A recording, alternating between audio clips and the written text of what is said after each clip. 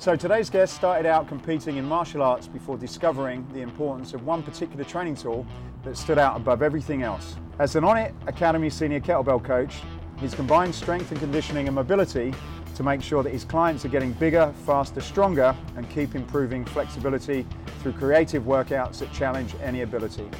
Our guest is also known for his passion for bodyweight movement and promoting exploration of exercise techniques that break the mold of traditional workouts. Embracing our animal flow and getting in the swing of things with the Kettlebell King, please join me in welcoming Leija to the Escape Your Limits podcast. Welcome, thanks. What's up, Matthew? Thanks for having me, man. Thanks for the rooftop location. Oh, anytime. It's my spot. Just have to be careful for the helicopter that's hovering over our heads. Oh, yeah, nice view though. So you're also known as Primal Swoledier. Primal Swoledier. So tell us, what's Primal Swoledier? Primal Swoledier. Well, here's the thing. So when I first started out, about four years ago, I was working for Onnit. I was a new coach. Onnit's like, hey man, my boss and the marketing team, like, hey man, you need to, or my boss, which is my brother. Oh, okay. He's like, hey man, he was the gym manager at the time. He's like, you need to start an Instagram and a Facebook. I wasn't into social media at the time. I was like, man, fuck that stuff. That stuff is dumb. I don't want to do selfies and be super douchey online. And he's like, nah, man, you got to use it to promote yourself. You need a platform. You need to promote yourself, promote your business, and start training people. You'll find more clients if you promote yourself. It's like, all right. What's the dumbest thing I could think of? I was really against, social media. I was like, what's the dumbest name that I can think of? At the time, we were selling primal kettlebells, and we're really into the primal side of nutrition and training, and keeping things really, really primal. So I was like, all right, I'll go with primal. What else? What's strong? How about a soldier? How can we make that sound kind of stupid? How about Swoledier, Primal Swoledier? That's the stupidest thing I could think of. So I put that up there. Everybody laughed. Everybody in the marketing team was like, "Oh man, that's so dumb." And then I just kind of caught on a little bit, I guess. But that's where that stemmed from. I just thought it was the dumbest thing I could think of. Well, it's one of those things that sticks in your mind. You never forget it. It's kind of clever, I guess. Yeah. Yeah, I first heard of, it's funny when people call me that. People call me Primal or Swoledier all the time. Even people that are in my everyday life, that's what they know me as. Like, no, my name's Eric. Oh, well. Yes, and I guess it's good to have a name a brand that stands out. For sure. I first heard about you on Joe Rogan. That's where I first heard the name. Oh, really? and saw some stuff. And then recently, as we were talking, Gunnar Peterson, he did your workout workshop. He came to my workshop. Yeah. So how did you get in touch with Joe Rogan? How did that connection? Well, Joe Rogan is one of the main guys at Onnit. He's part of the company, so he promotes all of Onnit's products, and he was talking about the gym, and so I've actually met him a couple times. He's come through and worked out with us, but yeah, I think he was like plugging our supplements and plugging the gym, and he just took notice of my workouts and stuff online, and just being at the gym all the time. So that was cool. Yeah. So take us back then. What was the young Primal Swoledier? What was your young inspiration? How did when I was a kid growing up, I was chubby kid, man. I was super lazy. I like to play video games, watch movies, and just eat junk food. I used to eat fast food all the time. I used to drive through all the drive-through places like Burger King, Wendy's, here in the United States, all the worst places you could possibly think of. And I just I like chilling and being fat. I thought I was like, one day I'll grow up. I'll grow into myself. But going into middle school, which is great, I was like 12, 13 years old. My brother and sister were making fun of me all the time. They're about 8 years older than me. They're like, man, you're never going to have a girlfriend. You're so fat. You haven't even kissed a girl yet. You're already in middle school. I'm like, man, I thought I was doing all right. They're like, yeah, well, you're fat. You need to lose weight. And so they kept teasing me. So I was like, man, I dropped all the junk food, dropped the video games. I took up like running and working out. I remember the first workouts I was doing was like basic bodybuilding workouts that I learned from the Arnold Schwarzenegger Encyclopedia of Bodybuilding, that big fat book. I picked that up. My brother had it in his room. I stole it from him and started reading through it, started working out. And I remember I did football in middle school too, to kind of, get into sports.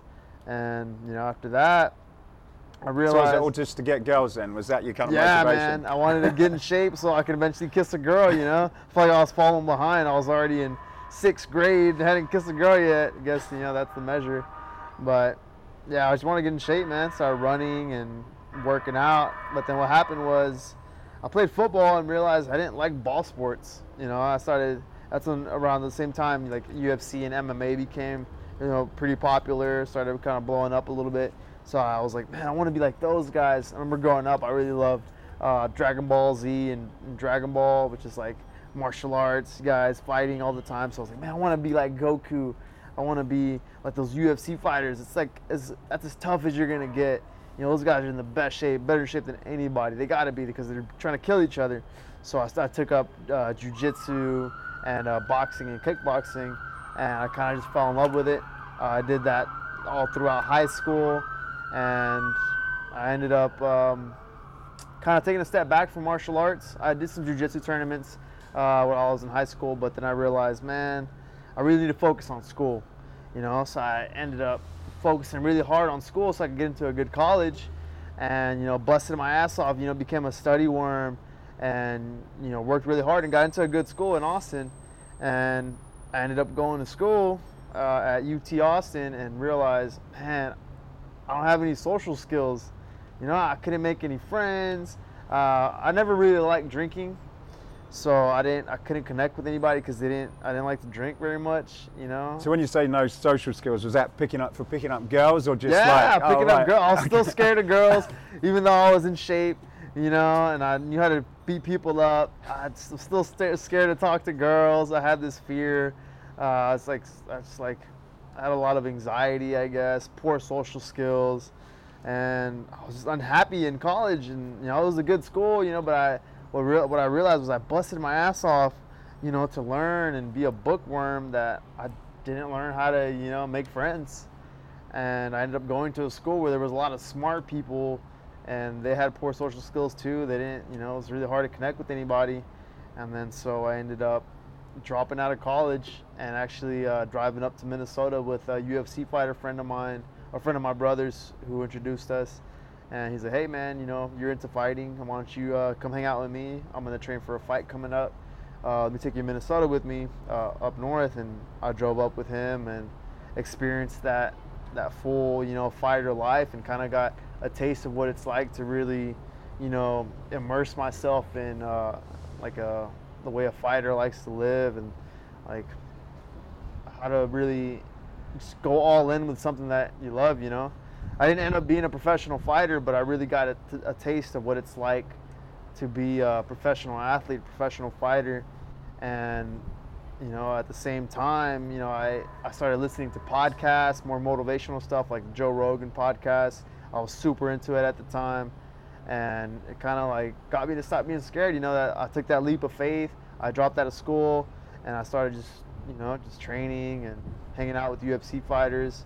But then after I came back to Austin after a couple months, I dropped out of school. I didn't have a job. I was like, fuck, dropped out of school. I need to make some money. What am I gonna do? And then that's when I kind of got into psychedelics and stuff. And I was what's that like? So growing up, man, like I said, I didn't like drinking. I never done a single drug. But then I was listening to the Joe Rogan podcast. He's talking about how mind expanding it is to smoke weed. I was like, man, let me try this stuff out. So I actually hung out with a buddy who was into the same kind of stuff, into Joe Rogan and jiu-jitsu. He said, hey man, you got to try it out. So I tried it out. I got high for the first time. I remember I was flying through, I was super stoned. I felt like I was tripping out. I was flying through hieroglyphs and pyramids, and I was like, whoa, this is amazing. I'd never even been drunk before. I was just blown away by this new state of consciousness. And so it really opened my mind to man, there's so much more out there that I've been missing out on. I need to stop being scared. I need to stop being scared to make friends and talk to girls. So what was that, like smoking weed or what Yeah, were you just smoking weed, just smoking a joint. Okay, Yeah. and what that like opened me up, opened my eyes, you know. I had always been scared and timid, you know, even though I had trained martial arts and, you know. doesn't that like just make you not want to do anything though? Like, does that take away your sort of motivation? No, it didn't. It opened me because like it showed me a new way to see things, you know. I'd never been drunk. I had never done any other type of drug. So for me, it was a new state of consciousness, a new way of seeing things and feeling things. And I was like, whoa, what else is out there? And then I keep tuning into the Joe Rogan podcast, and he starts talking about this stuff called DMT, the most powerful psychedelic in the world. I'm like, whoa, I've only ever smoked weed. I've never been drunk. I've smoked weed. That's like all I've ever done now at this point. And what's DMT then? Dimethyltryptamine. It's supposed to be apparently, it's like they call it the spirit molecule. Right. That's supposed to be a really powerful psychedelic. They say it's the active ingredient in ayahuasca. You ever heard of ayahuasca? Okay. It's like the spiritual tea that they drink down in the Amazon to like have like spiritual awakenings. That you like trip out. It's kind of like mushrooms. Okay. You know, super psychedelic experience. But Joe Rogan the way he likes to describe it is, it's like mushrooms times 1,000. You know, there's people that say that you could speak to entities and travel to other universes that are indescribable. So for me, I'm like, whoa, that sounds dope. I want to try it out. And then so where do you how do you kind of find that stuff then? You get it from plants? Through my weed dealer. Yeah. Oh, right. But so the weed dealer, he's like, hey man, because I was going to get my regular, it was like literally like the third time I'd ever gotten high. I'm going to go hang out with the same friend who I got high with for the first time, within 3 weeks. And then it just so happens I'm picking up weed from the weed guy. He said, hey man, I got this stuff called DMT. I'm like, what? I just barely learned about that last week. He's like, oh, well, you got to try it out, man. It's super badass. You know, you're going to travel to another dimension. And I'm like, man, yeah, sell me some. And did you ask him if you could pick up girls on it as well, or was that, were you over that by then? Nah, I was still a little scared, you know. And then so I smoked DMT for the first time, and my brain melted. My consciousness left my body, and like I felt like I like died. I had like a spiritual, like an out of body experience. It was so powerful that I felt like I died, you know, and came back, and then I had like appreciation for being back in my body and in this world. And I'm like, man. Do you think you was trying to escape something that was like in your head? Yeah, for sure. Yeah. All the fears and all the skeletons in my closet, all the things I was trying to hide in my subconscious, and you know, like shying away from on the day-to-day basis, kind of just come full force when you're under such a powerful psychedelic like DMT or mushrooms. Right. It just brought everything to the surface and then made me realize, man, I need to stop being a little bitch. Like, why am I scared of like talking to girls or doing what I really want to do? And you know, I just need to fucking just do what I want to do. You know, if I see a girl, I need to talk to her. If I see an opportunity, I need to take it. Right. You know, and just try. So that was like your turning point, was it? Yeah, to stop being afraid, because it felt like literally like I died. Right. You know, because I ended up liking it so much that I started making it myself. Right. I tried it a few times. I was like, all right, this is way too expensive to keep buying it. How can I keep doing this to keep expanding my mind and keep learning more about myself, you know? And so I looked it up online, found a recipe, ordered all the materials, and started making it myself. It was dope. And then so that's a separate ebook that you'll come to later. Yeah. And then so that allowed me to. So were you hooked on it then, or? I wasn't hooked on it. I just really liked it. You know, for me, there's a difference between being addicted and really liking something and loving it. You know. And how would you describe the difference then in those two? It not being in control, of you being saying you're not gonna do it again, and then 24 hours later you're doing it again. Right. You know. Right. So for me, I could do it every single day and then stop doing it for a week. Right. Or a month. That sounds pretty intense, like doing that kind of stuff every day. It really helped me sleep, and I like seeing cool shit, you know. And how long were you? 5 minutes. Oh, 5 minutes. Yeah, you trip out for like 5-10 minutes, and you feel super euphoric. But I definitely. Is it the sort of thing that you want to, like, after 5 minutes, you want to keep doing it again? No. Oh, it's not. No, you just fall asleep. Right. Wow. Yeah, apparently it gets released when you sleep, in heavy, deep sleep. It helps. I heard it helps you dream. People that have near-death experiences, they say that, when they say they die or they see God, they say that when you have a near-death experience, that molecule gets produced by your pineal gland and helps you see these visions. Right. And so they predict that when you die, you get a hormone dump of DMT in your brain, and Right. you see visions. So when you were going through that, then were you sort of thinking about business, or were you just kind of, I was really just going through and like smashing all preconceived notions of like my fears, Right. and I was able to finally just do my own thing, I really let go of school, and actually Aubrey found out that I was Aubrey Marcus is the CEO of Onnit. Okay. Yeah, he's the founder of Onnit.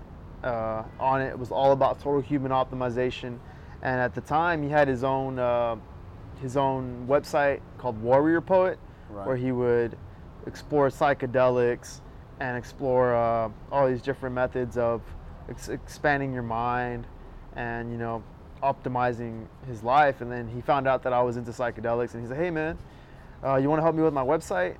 I was like, "Yeah man, I'll be like your assistant." So I started working for Aubrey on the side, and I was like, "Hey man, this is cool helping you out with this stuff, but I need to like make some money now that I'm not in school and stuff." He's like, "All right, well, how about you work in the warehouse?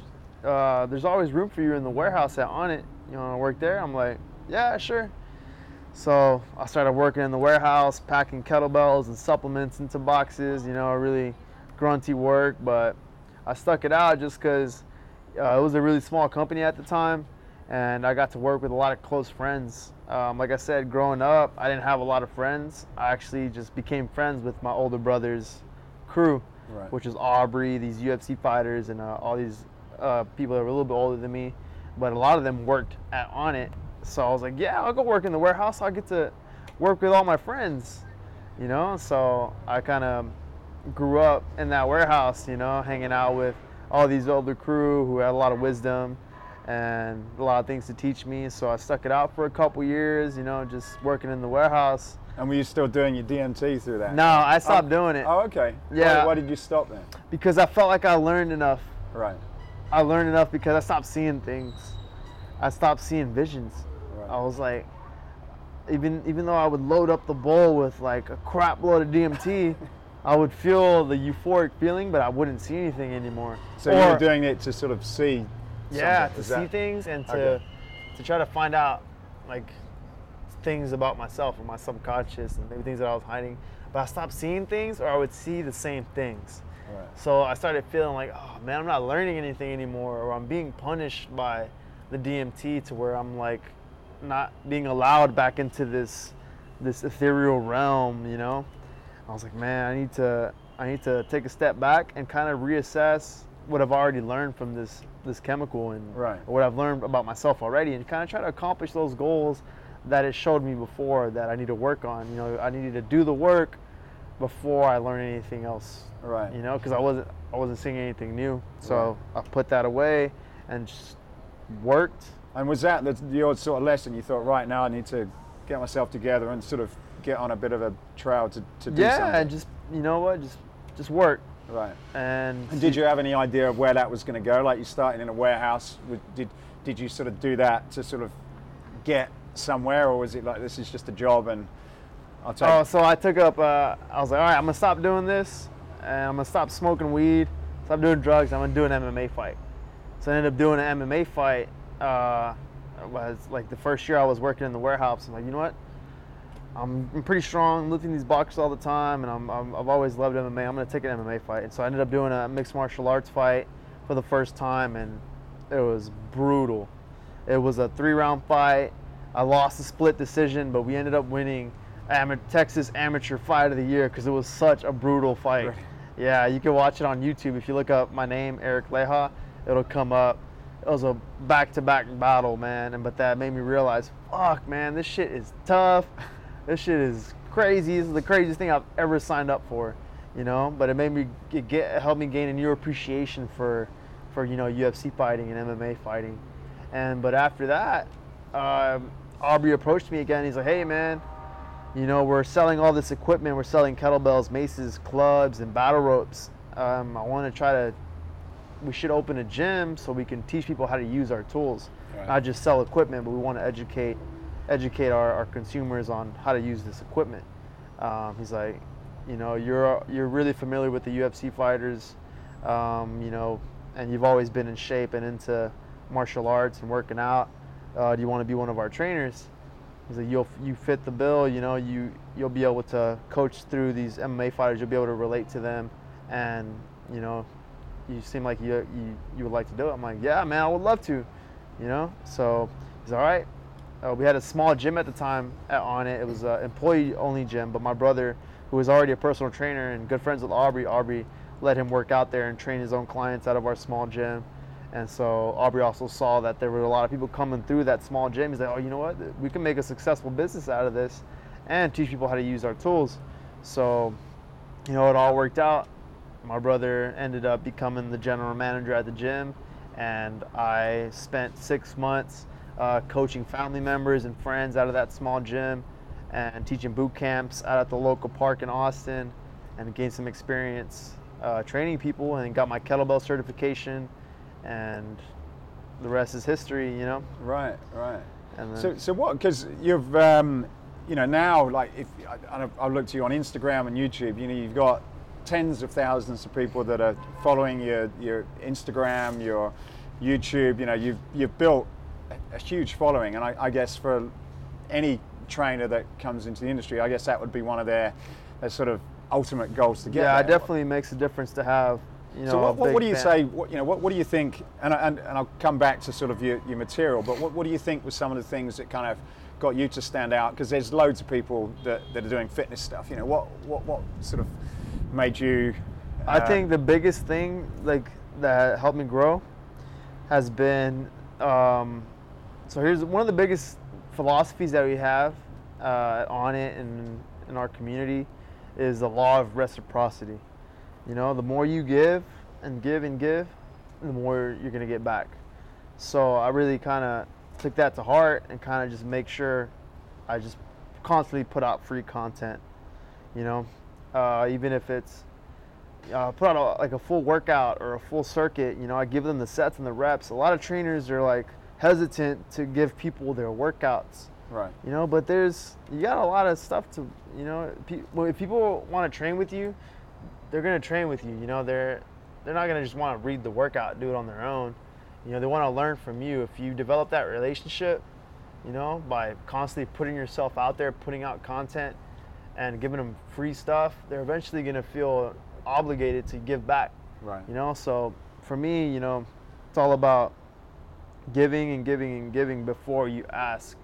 Right. You know, before you try to take. Yeah. So I just kept putting content out, kept putting up videos, kept giving people free stuff. And then eventually, you know, when I finally decided to launch my own business, people felt, you know, like, hey man, I'm gonna support you. You've given me so much free stuff, and you know, you're asking for money now. I'm gonna pay for it. Right. You know, pay for the product that you're selling. And even after I started selling stuff online too, I still give out free content. Right. You know, the biggest thing is to just give. You know, the more you give, you'll get it back. Don't be afraid to just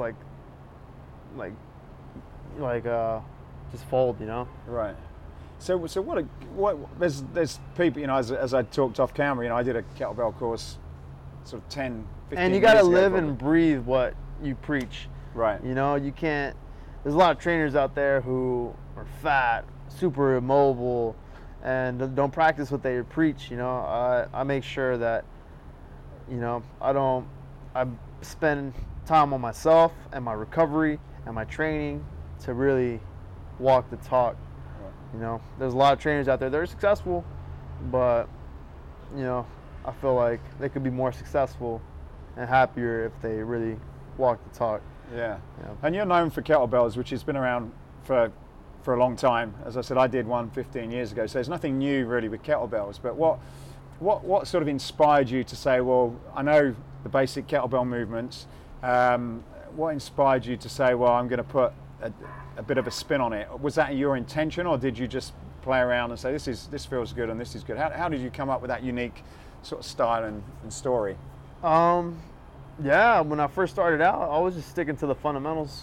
I remember my coaches at the Onnit Academy, they're like, hey man, you need to pick a tool and just run with it.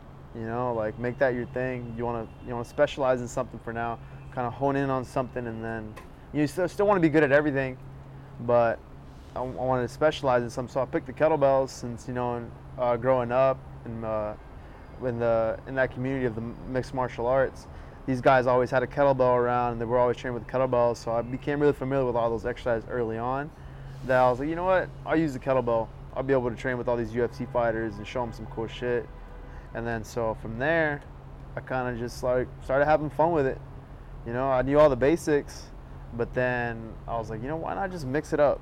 You know, I get bored of doing the same thing all the time.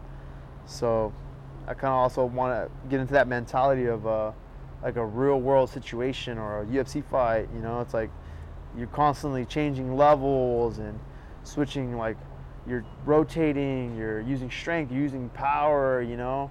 So for me, mixing it up would be the ideal way to kind of translate to the chaos of a real world situation like a fight. Right. And so mixing it up was not only fun, but also more functional. Right. Putting different movements together, like a snatch into a lunge, into a get up, you know, it just made sense.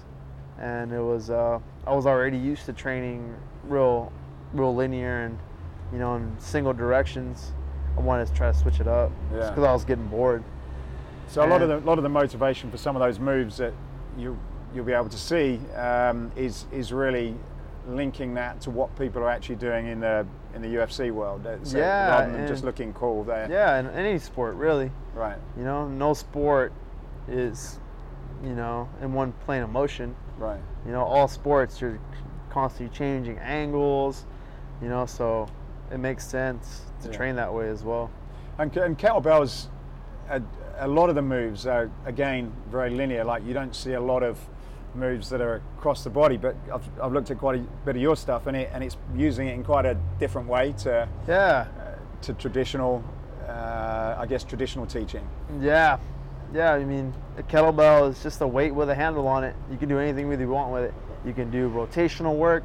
You can do strength work. You can work on hypertrophy and just try to build some size. You know, it's all about changing the way the training protocols. You know, and for that you just need a good coach.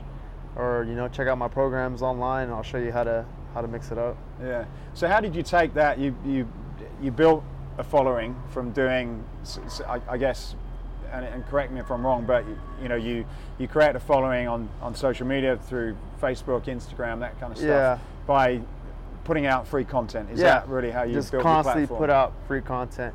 You know, things are constantly changing with these like algorithms, and if you like, you know, become too spammy, then you can kind of, nowadays it'll kind of mess you up. But I think engaging with the community is really important. You know, with the followers that you do have, you got to make the most of it.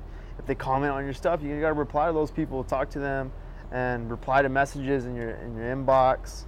Like you gotta constantly communicate and use the platforms, because the social media platforms, they reward you the more you use it and the more you get people to use the platform. They want people to stay on their platform.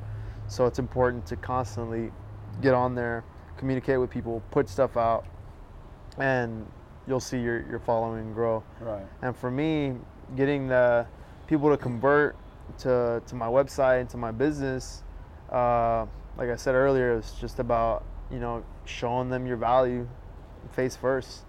Don't tease them with something and then expect them to buy your product when they don't know what's behind that page, you know.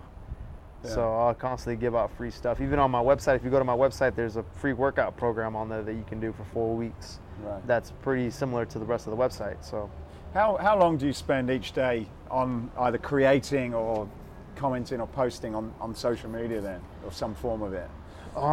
It's a full-time job. Really? Social media, I mean, yeah. In terms of hours, what's Probably 4 hours a day. Really? Yeah. And then creating content, about 2 hours of filming every other day. But I'm trying to get to a point. Recently, I've been able to kind of make it more efficient. You know, I'm filming 2 weeks on, 2 weeks off. So I'll spend 2 weeks planning, 2 weeks filming, 2 weeks planning, 2 weeks filming, all while still having a full-time job, training people in person at the gym. So, you know, it's all about balance. Yeah. You know? And is it just you, or do you have a team that do all the sort of technical stuff? Yeah, I have a team. Right. I have a business partner, and my girlfriend Francesca. She's helps me out a lot on the back end. She helps me reach out to people for articles and for podcasts, and she helps me on my Instagram too. She'll go on there and tell me, you know, so and so tagged you in this. You should check it out. So, right. It's all about having a strong team. Yeah. You know, without my team, you know, it'd be really hard to maintain and balance all the back end stuff on the website, the social media, the in-person workshops and clients. You know, it's not just a one-person job. Yeah. So in terms of the progression then, so you start as a trainer, it's like, you know, I want to aspire to be able to do what you've done then. So what are some of the tips you would do? You obviously didn't start with a team. You must have just started on your own, did you? You just got to be confident, man. Like I said, when I started out, I was like, I don't want to be in social media. It's probably because I was scared. I don't want to put myself out there. I was afraid that I wasn't ready to. I was a very amateur coach. I wasn't ready to be out there and put my stuff out there. I felt like I was amateur. You know, I was insecure. Do you think that's how a lot of people feel? You know, I think so. That's how I felt. And that held you back. Yep, held me back. But then, like, even my name, my Primal Swoledier, like that, I told you the story about how I came up with that. I was like, man, what's the dumbest thing I could think of? I was silly about it. You know, I wasn't taking it seriously. Thankfully, you know, it kind of worked out. But, you know, I was scared. I didn't want to put myself out there. But once you really focus on just being confident and, you know, just exploring new movements, don't be afraid. As long as you don't hurt yourself, you know, try new things, you know, constantly search to learn from the best and constantly step your game up. Don't get stuck in doing one thing. Constantly try to be a well-rounded coach, and put yourself out there and give out free content and collaborate with people. That's another thing, man. Collaborating with other coaches and learning from people who are already doing it has helped me a lot. Right. You know, because I'm not the best. I don't know everything. So learning from top coaches, learning from my elders has made me a lot better. Yeah. How long did it take you from when you sort of came up with your Primal Swoledier name and started playing around with social media to kind of getting it where you thought, I've actually got a business here and I can start taking on It's been about people? 3 years. 3 years. Took about 3 years. I'm on year like 4, almost 5 now. Yeah, so about 4 years. Right. Yeah, I'm on year 5. Right. And with the business, you know, it's great to have followers and a big community, but what have you done to then monetize that? What products and services have you then developed to make a business? So I spent about a year and a half coaching my own kettlebell certifications with Onnit, and so I kind of learned all the foundations and basics of kettlebell training, you know, from the floor up. I got a lot of reps and teaching people how to do that, so I ended up developing my own kettlebell course. I filmed that, put it all together. It's very similar to the kettlebell certification that Onnit teaches, that we teach on Onnit, but with adding my combinations and flows that I like to do on my social media and complexes and my own flair to the kettlebell game. And so I put that all, packaged it up into a big kettlebell course, and that was my first product that I released on my website. Right. And people like it. Yeah. And how long did it take you to go from an idea to creating your own product? Man, it took a year and a half almost. Yeah, it took us, I remember going in after hours at like 12 in the morning, filming till 5 in the morning when there was nobody in the gym. Late night, we did like 4 nights in a row. We did that like 3 weeks, so probably like 12 late nights, you know, just filming late. All the exercises, kettlebell exercises you can think of. and just doing it, grinding, because it was worth it. I believed it was going to be worth it, and it was. Yeah. And then what else have you done? Do you have other products? So after I released the kettlebell course, I developed a subscription-based model for my website. So the kettlebell course is still on there. You can buy that, learn all the kettlebell basics. It's like over 150 videos on how to warm up, how to cool down for kettlebells, and all the fundamental exercises from pushing, pulling, pressing, and hinging, squatting, all the basics, and my favorite combinations and flows and complex workouts, and then a 4-week workout program. All that is included in the kettlebell course. So like a digital course? Yeah, it's all digital, all online. And it's free lifetime access, so you always have that resource of all the kettlebell exercises and techniques available to you after you purchase it. But a couple months after that, I launched my subscription model for $10 a month. You get 12 new workouts every month and a full program from me every month. Right. So that's my new product that I'm working on, trying to build that up. Right. It's been doing pretty well. How important do you think, if you're a trainer and you really love training people, how important do you think it is to, if they want to grow their business, to kind of create these other products around what they do as trainers? Do you think what's your views on that? Yeah, if you want to make more money, it's important to definitely find specialties that you can teach people and really, create like a product that you can make a specialty and kind of share that with other people. Right. That's different from, just training people how to be in shape. It's more knowledge based. It's more of a skill. Right. So it's important if you want to really diversify yourself as a trainer, is to develop more skills than just, being able to get people in shape. Right. If you want to create more products, you need more skills. Right. I think it's important. What advice would you give to a young trainer just starting out, sort of 18, 19 years old? What if you could sort of look back, what would If I go back and talk to myself, I'd be like, stop being a little bitch, man. Stop being scared. You're good enough to do whatever the hell you want to do. You just gotta do it, man. Just like they told me, pick a tool, go for it. Pick a method, pick a training system, and just go for it. It doesn't have to be the best training system. You just gotta be your best. You just gotta bust your ass off and make it the best. And I don't think my system's the best. I don't think Onnit's the best. I don't think CrossFit's the best. I don't think gymnastics is the best. I don't think jiu-jitsu's the best. I think everything's awesome. I think the best is in the person, and it's up to you to make that a successful business. You can take anything from anywhere. You can take all these different methods and make your own thing. Right. Call it whatever you want.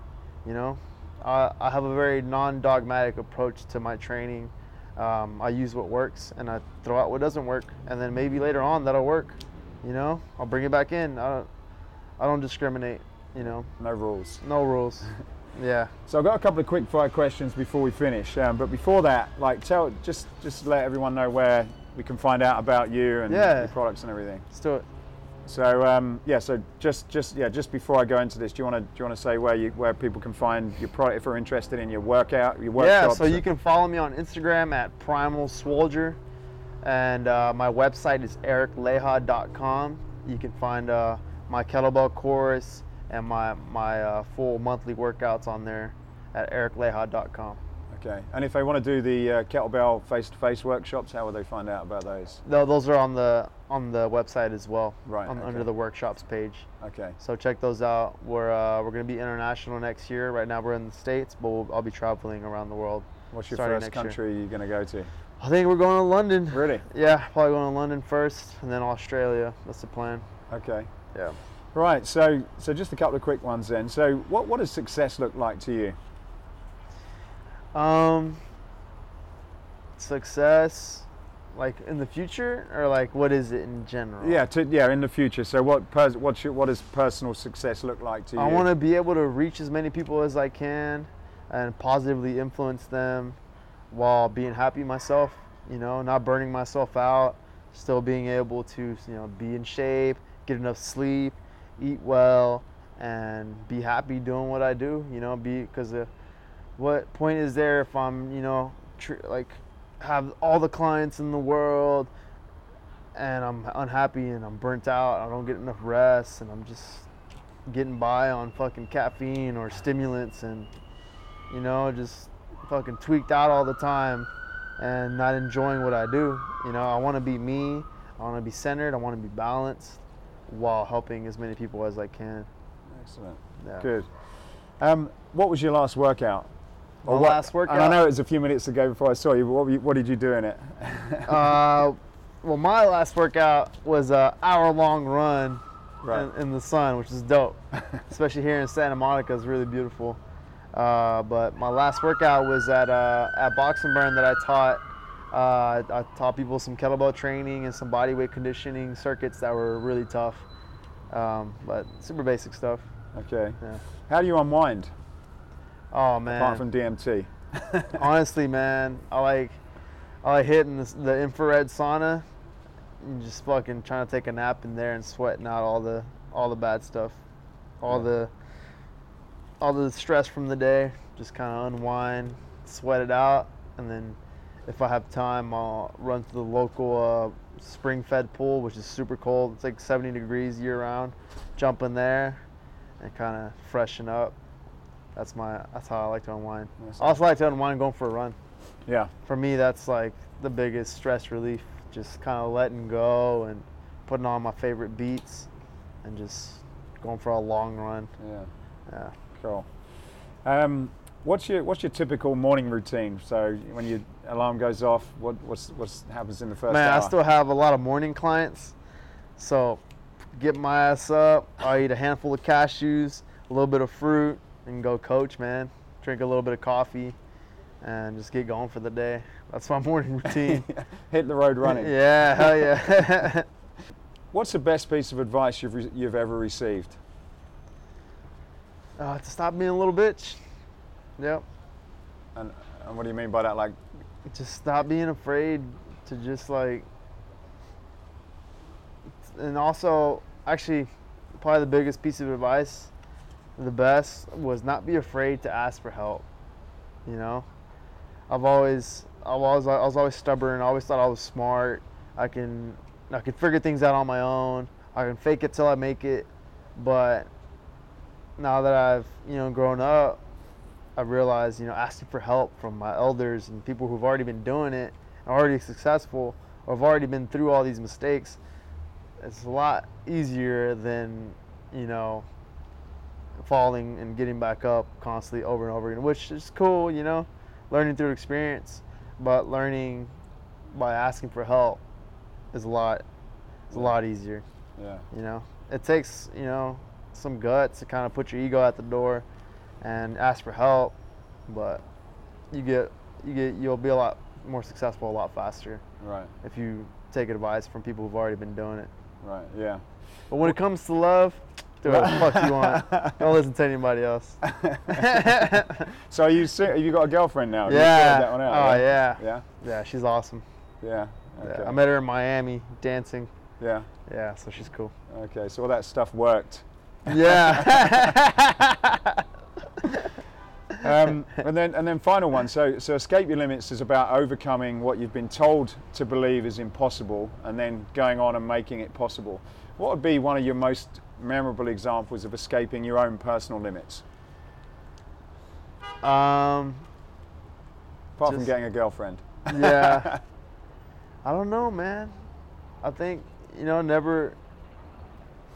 I think just being able to do now what I never thought I'd be able to make a living working out. I remember growing up, my mom was like, you need to focus on school. You fucking work out all the time and you're always in the gym. You're never gonna do anything with that.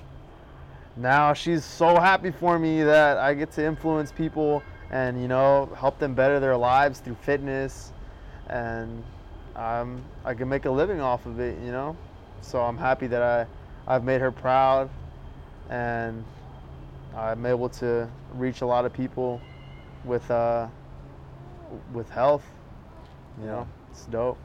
Yeah, it sounds like you know, being in a place where you're totally, you know, content with where you are and what you're doing, And I guess a lot of people spend years, I know I certainly took me a long time to try and find out what I was meant to do, and I guess to be able to be doing that every day must be great. Yeah, it's awesome, man. Yeah. Yeah, so no matter what it takes, just keep grinding it out and keep your head up, because, if you really love it, then you should probably keep doing it, until Absolutely. it works out. Yeah, fantastic. Oh, yeah. Well, Eric, thank you very much for your time. I know you got dinner to go to. Oh, thanks a lot, man. Great it's to my meet pleasure. you. Thank you. You too, man. Hey, I hope you enjoyed this podcast. If you did, then please go over to iTunes and subscribe to the Escape Your Limits podcast. Leave a review, leave a comment. It really would help us a lot to continue to keep these going.